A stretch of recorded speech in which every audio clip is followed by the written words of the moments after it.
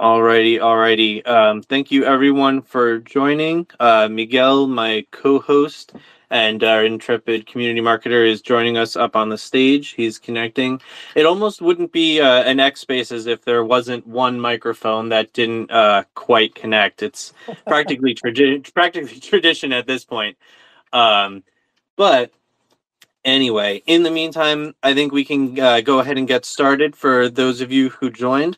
Um, in the honor of everyone who came, thank you so much for joining us. This is one of the most exciting spaces that we've had so far. So, Jelena, thank you so much for being here, and Dean, thank you so much for being here as well. Um, I'm Ant-Man on the marketing side at Agoric Systems. Miguel, it looks like you're up on speaker. How's your mic sounding? Yes, sir. I'm here, GMGN, to everybody in the audience. Again, we appreciate you guys joining us today. It is the Fast USDC space that you guys have all been waiting for. And I'm actually going to give the audience 2 minutes. Tag those two friends under the post, retweet, and like it. And then 5 random listeners are going to get 20 IST each. And thank you to our friends at the DCF for hooking us up with that. So we're excited to pass that along to everybody here. And then, yes, I am the community marketing lead here at Agoric. I am brand new, so if you're hearing my voice for the first time, welcome. I appreciate the warm welcome from community. I've been speaking to some of you on Discord, so excited to continue this conversation today and continue this conversation again with Dean and Jelena. So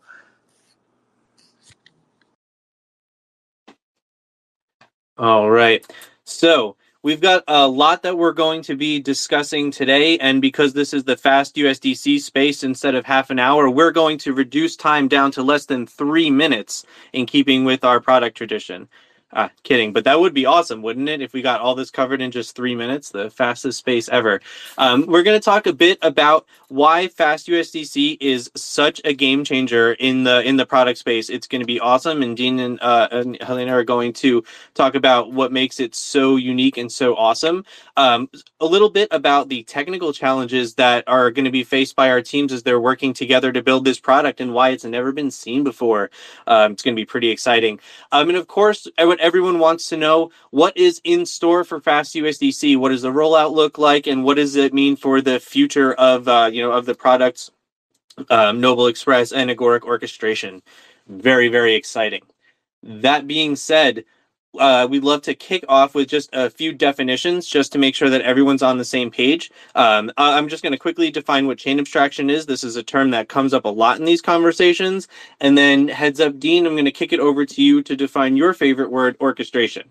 But generally, when we talk about chain abstraction, and there's a lot of different flavors to this, but essentially what we mean is a user experience exempt from the manual processes required to interact with multiple chains. So if you're sending an asset across multiple chains, that means you don't need to go clicky through changing your network every time that asset hits another chain, just as a general definition. And Dean, do you want to give us an idea for the audience and people who might not be familiar? What is orchestration when we refer to it in, especially with regards to Agoric? I'll back up a little bit. The way I think of chain abstraction is simpler. It's, users want to use assets and services independent of the underlying chain, right? And that, so the general perspective about chain abstraction and why it's exciting is it's the crypto industry realizing that they need to be user focused. What orchestration enables users to just approve the end-to-end use case they care about, right? It means we've got smart contracts that can handle the transition of something, across a bridge over to purchase to buy a ticket if what the user wanted was they had dollars and they had money in one place, USDC in one place, and they wanted a ticket from some other chain. And so that whole process of go through, convert currency, move it across a bridge, move it over to another chain and buy something, or buy something and stake it, or do what have you, that automation with orchestration, you can do single approval of the end-to-end use case that the user wanted rather than the details of the underlying infrastructure and individual low-level transactions. And so that lets us really, address the broad desire of chain abstraction, which is users can do what they want. Users can get done what they want to get done with a single approval that they understand instead of something that maps to the low levels of the network. So you're And so saying that's when what. she went over the river and through the woods, Little Red Riding Hood was most likely using orchestration. Got That's it. right. That's right. That's right. Yeah. Yeah. She just wanted to deliver something to grandma. Okay. Can I just sign a transaction that does that? And that's really what we all want, right? I mean, that's what that's what users want. And that is a perfect segue into our first question. Why is there a need for fast USDC in the current market? It's definitely something that a lot of people have gotten excited about, and we'd love to hear both of your perspectives on what makes it so exciting. Helena, at first, from your perspective at Noble, how will Fast USDC help users? Like, what is this sort of coming about from your perspective, and why are you excited about it? Yeah, for sure. Thanks for having me, everyone, and happy to be here. For those that don't know me, I'm Jelena. I'm the co-founder, CEO of the Noble project. I guess at a very high level, fast transaction and fast finality is something that is still, not like here in ways that I think we needed for mass adoption. So, fun fact: Noble is the second fastest chain with native USDC after Solana. We have about 1.5 second block times right now. We've gotten it down to about 1.2 seconds, and we're actually pretty confident we can get it sub 1 second. So if you actually look at the entire list of kind of the 15 protocols that support native USDC, Noble is actually the second fastest chain with native USDC. Suffice to say, although we ourselves have obviously instant finality and very kind of fast block times relative to the rest of the ecosystem, we still rely on Ethereum finality to conduct kind of cross-chain transactions, specifically using the cross-chain transfer protocol. And this is the kind of native bridge that Circle built and that we implemented on the Noble chain. We were actually the first non-EVM chain to do so. So working with Agoric and using the orchestration technology that Agoric has built is super exciting for us because we can actually get that finality down from 15 minutes or so to under a minute. So very, very exciting. So you can imagine a transaction, right, that goes from ETH to any IBC enabled chain, actually taking kind of less than a minute to settle, and this is obviously a lot faster than the 15 minutes that we're currently, uh, relying on with the kind of existing system. So yeah, that's like a high level overview of Noble and kind of where we are today. But yeah, really excited to chat more about Fast UCC, how orchestration works. I mean, yeah, you guys are the experts in that domain, and yeah, thanks for having me. Oh, it's our pleasure. Noble's been doing a lot of great work in sort of bridging a lot of different gaps of just from an asset perspective. How people use a lot of different applications and the assets underlying underneath.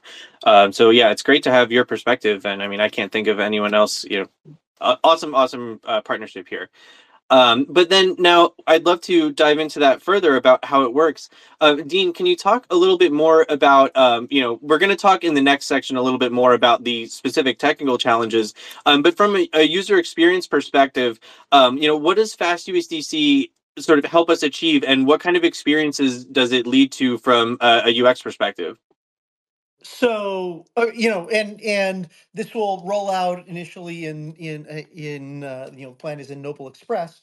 The key thing, in some sense, the difference between 15 minutes, or I say 20 minutes and 2 minutes, and we'll leave ourselves some buffer for the vagaries of network traffic until we actually deploy and actually measure and all that sort of thing, right?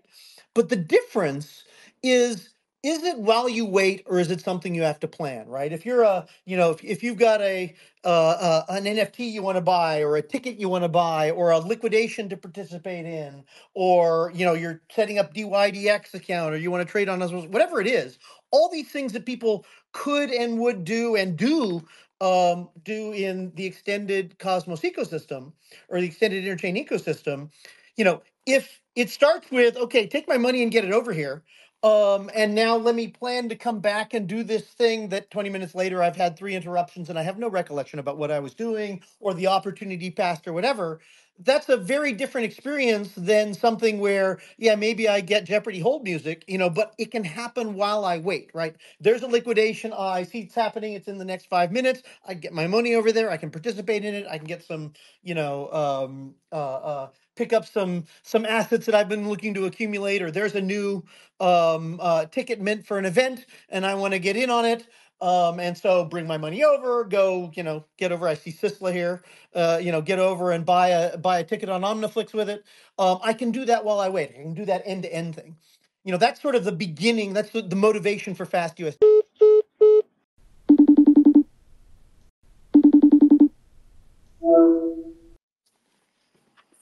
It was really a bummer that it cut out right when the identity of Satoshi Nakamoto was revealed. That was what timing. Dean, you were on a roll talking about the seamless experiences right when we cut out, and talking about how Fast USDC, which will initially roll out in Noble Express. Yeah. So, sorry, where did we cut out? What was the last thing I said? I think, well, to summarize and kind of get us started back off in the right direction, you were just talking about how I don't even remember what the very last thing was, but we were talking about how it's going to be more. Oh! I wrote it down because it was a really, really good quote. So thank you for that, Dean. It was, is it while you wait, or is it something that you have to Yes. plan for? Right. Yeah. So, and I mentioned, let's see, is Sisla back? I mentioned Sisla here. The Omniflix, right? If I want a ticket, the new ticket is up or the liquidation up or what have you, can I get my money there to go participate quickly? Can I do it while I wait? Maybe with Jeopardy music playing, but it's while I wait, or is it something that that I have to plan for and go for a long time? And so that's really critical. And it makes a huge difference in terms of adoption, ease of integration, that sort of thing, where if we reduce, in general for the Cosmos ecosystem, if we reduce the ease and time for the rest of the crypto ecosystems to get access to a service or an asset in the extended interchain network, which, getting their USDC there in order to buy it is a significant part of that, then that makes it just closer. It makes it more accessible, it makes it more part of a uniform experience, and it makes it easier for those users to leverage the assets and services that we've all been building. I mean, when you put it that way, it makes me wonder why we haven't been doing this all along, which brings us right up to point number 2. Miguel, do you want to lead us through a deep dive into some of the technical challenges behind Fast USDC? Yeah, 100%. And I think it's, as a technical kind of background in orchestration, we really want to know how that plays a role in the Fast USDC product, and overall, what does it look like behind the scenes? Sure. Let's, so one of the coolest things about this, Jelena and I were talking about this earlier, right, is it starts with a CCTP transaction, right? It starts with how you would have already been moving your USDC over into, Noble or some destination afterwards, right? But the thing that we get with orchestration is smart contract running on Agoric that sets up that destination so that you just send to a Noble address, it arrives there, and the smart contract on Agoric notices that it arrives, right? And there's multiple mechanisms for doing that, and the details of engineering are what the next couple months are about. But that it can do it with ICQ, right? We've got interchain ICQ implemented. It can do it with notifications to go do those queries. We've got all of those as mechanisms that will be gradually being added to the orchestration API. But it uses those mechanisms to the smart contract, sees that the money has arrived. JavaScript wakes up, leaps to the task to go, okay, the money has arrived. Let's go do something about that, right? That's sort of the base case, right? That we can handle. Let me back up for a moment. orchestration APIs, a set of APIs to be able to program in JavaScript a smart contract that can use all of these different bridges and IBC functionality to reach other chains and interact with things. And so, for example, it can sit there and watch and see when money has arrived at Noble in an account that it controls, that it created with interchain accounts. So it creates an account with interchain accounts. Now the smart contract is in charge of that account on Noble. The money lands there, the smart contract can go, oh, it's here. Let me go buy a ticket, or let me go deliver it to your end user location. Okay, so that's sort of the basic functionality that's in EmeryNet now. The validators, it's in the validator rollout process where it could be, could go into voting this week. I think is when it shows up for voting by the community to deploy that core functionality. And the core functionality includes staking and transfer and remote account creation on any IBC reachable chain, and a few other functions like that. And that will then be extended over time with additional functionality. So, for example, it already has the ability to do interchain queries to request, what's the balance of this account it controls on a remote chain. And so from that, you can then build in JavaScript the ability to, for example, easily poll for something arriving when you're expecting it to show up in the next minute. When it arrives, you immediately, leap to sending it on to the destination user, or sending or doing something else with it. Okay, so that's sort of the basics that orchestration enables. And over the course of this project, we'll be adding core functionality to support more and more, utility on top of Noble, that then culminates in this Fast USDC. Okay, so Fast USDC, the actual transaction, starts from CCTP send on Ethereum, that will be detected by fairly standard mechanism to notice new transactions appearing on Ethereum, in particular transactions that are part of the set up with Noble Express and set up to be able to send money on this fast path, send USDC on this fast path. That will be communicated to the smart contract that will then be able to advance the funds to the end user without waiting for the 15-minute delivery time into through the normal CCTV transaction. It advances the funds to the end user. And then when the USDC actually arrives, then those funds get paid back into the smart contract to the participating market makers and LP provisioning, right? And so what that means is the end user issues a normal transaction, the payment arrives at the targeted destination, and and everything in the middle gets sorted out, where when the money arrives 20 minutes later, it's delivered to the parties that advanced the funds. Is that Jelena, is that a fair high level summary of what happens here? It's definitely a fair high level summary. I think at the end of the day, like what Dean is describing is like this very simple UX workflow where your funds can reach a destination in, like obviously with speed, but obviously in a way that you can like programmably sort of insert intents into the process. So like right now, the way that Fast USDC is being developed is very much within the Noble Express UI. So again, pretty simple. It'll give you an option to either use the Fast USDC route or the regular CCTP route.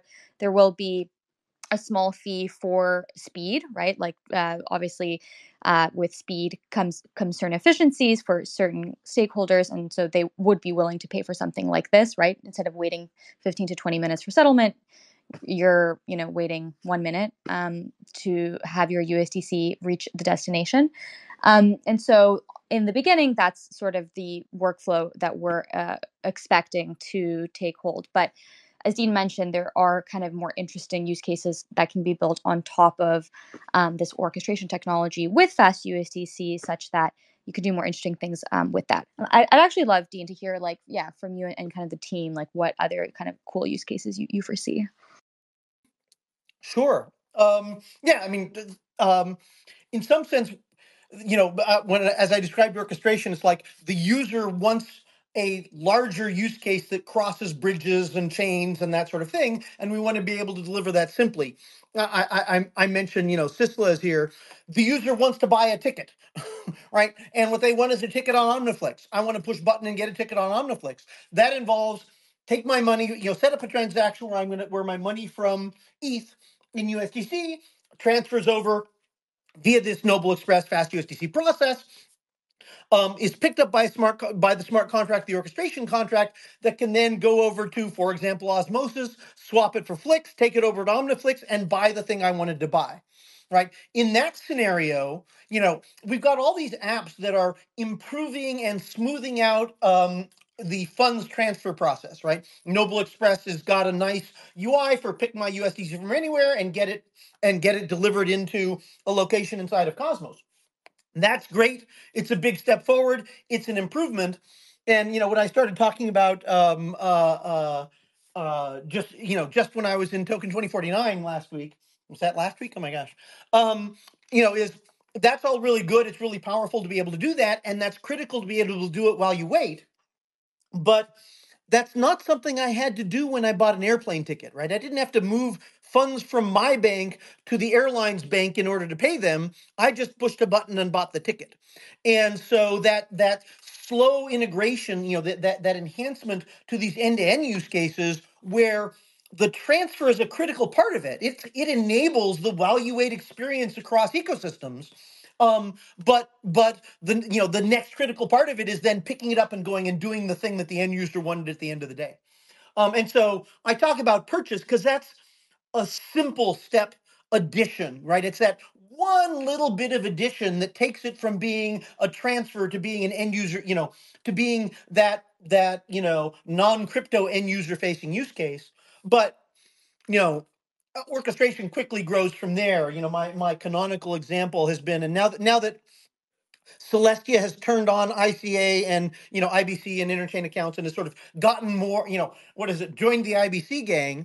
Now I'm glad I have this example of I've got USDC burning a hole in my pocket on ETH, and I want staked Celestia token, right? So that means get the USDC over, go buy Celestia token, on Osmosis or something, move it over to Celestia and stake it, and then every day wake up and redeem rewards and restake those, for example. And if that's what the user wants, you'd like to be able to approve it with a single thing that then engages in orchestration that includes, again, these core services that unless I can get this whole process started by moving my money in, I don't get to do those end-to-end user use cases. So it's sort of this critical bridge that makes it all happen.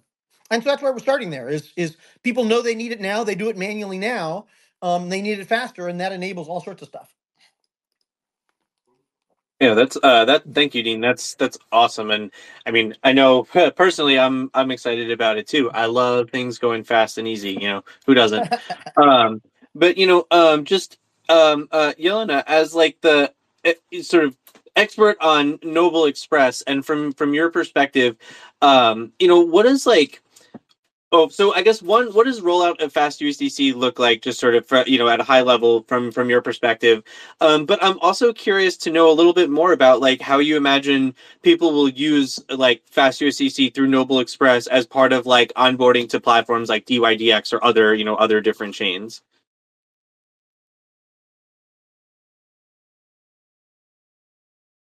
Onboarding experience for. You were muted. You want to start over? It was slow. Oh, can you hear me? Yep. Yep. Can hear you now. All good. Oh, okay. Sorry, I was just saying, we think a lot about the onboarding experience into Cosmos, and to be honest, also like leaving Cosmos, right? So there's like a couple of user journeys we think about. One, you are kind of elsewhere in the crypto ecosystem. Maybe you're on ETH, Solana, and L2, and you want to reach a IBC enabled chain. Second, you're already on an IBC enabled chain and you want to easily leave the ecosystem. Like this ability to exit a system is also really important. I think a lot of projects are too interested in creating these moats of liquidity and not really interested in optimizing for UX. And obviously, the ability to exit a system is also very important. And then the three is actually entering kind of the on-chain economy from the off-chain economy, or from your with your fiat, or through a centralized exchange, or some sort of on-ramp. And so for us, we definitely see this like first kind of user journey. So entering the Cosmos ecosystem, being able to directly land on any IBC enabled chain as like a really important journey that we've optimized for in a number of ways already. So we've built something called a forwarding module on the Noble chain. And so Noble, for those that are not familiar, is a Cosmos SDK chain. So we do take advantage a lot of the Cosmos SDK to build these very powerful modules. And so one such module is this forwarding module, which pretty much allows anybody to register something called a forwarding account on the Noble chain to pass through funds, from, let's say, Ethereum to an IBC chain sort of in one click. And so right now, this kind of workflow is a combination of CCTP, the forwarding module, and IBC. And very soon, you can imagine that this will include Agoric's orchestration technology as well, right? So kind of within that process, you'll of course still have the CCTP workflow from Ethereum to Noble, and then you'll have the orchestration kind of contracts actually being able to create this fast USDC kind of workflow that, of course, the user opts into through a front end, such as Noble Express. And then, of course, you still retain that one-click kind of experience from, let's say, Ethereum to, let's say, an IBC-enabled chain like DYDX. So, yeah, I mean, I think this takes coordination across various key stakeholders. This is something that Noble's always been pretty good at doing. Of course, it takes coordination with the Agoric team to make sure that the orchestration kind of technology works under the hood.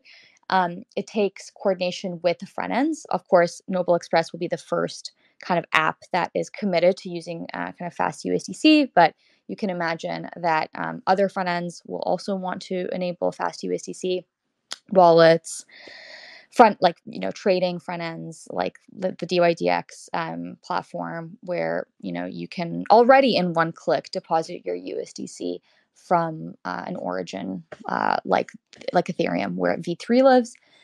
And so, I think it'll be pretty powerful in terms of like supporting that user journey that we already think about, right? Like this isn't like a new thing that, is coming out of nowhere. Like we already think about the UX going cross chain with these stables natively.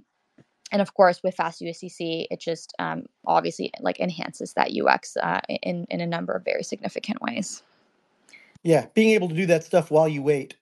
All the things that already wire in USDC, just being able to have it be while you wait, makes customer retention, customer acquisition, those kinds of things just better. We're no longer 20 minutes away from downtown. We're a minute away from downtown. Yeah. Now, the other thing, so I'm curious for you, because there are other services out there, there are other functions out there that, in other ecosystems that will do, this notion of a solver, right? I've got token A on chain B, chain X, I want token B on chain Y. The cool thing about what we're able to do here by having the orchestration plus Noble Express and CCTP is there's not an off-chain arbitrary clearing and settlement process, etc. It's triggered by CCTP. It's satisfied by CCTP. It clears and settles as a result of smart contract actions. And so that means that the timing is robust, the execution is robust, the interval of exposure or risk that Ethereum or Polygon or whatever reorgs is bounded and easy to be explicit about and manage. And so I'd expect to see more of that in the future, but it's one of those things where here, we're both able to, from orchestration, support end-to-end use cases of the user ones, but we're also able to, and this is sort of the way in which Fast USDC is an example of using orchestration to solve a sort of key problem for a use case, is it's doing the async coordination across chains to satisfy that process. To go, okay, I see this, I see this transaction issued, do the advance, wait for the check that the advance happened, wait for the money to transition over. It's probably 12 minutes, might be 15, might be 20. Once it happens, then we can, satisfy and make sure everyone gets fulfilled and gets fees and all those kinds of things. And it's all done as a smart contract with no people involved. And then Noble can deploy it, the chain can deploy it, others can deploy it and integrate it into two other services. And so it's really nice to have that as sort of smart contract execution rather than something that is more off chain and opaque. Yeah, and I think all fantastic points, Dean. And as we kind of part ways with everyone in the audience, any last words, any key takeaways that you want to share specifically with the audience? I'll start with you, Jelena.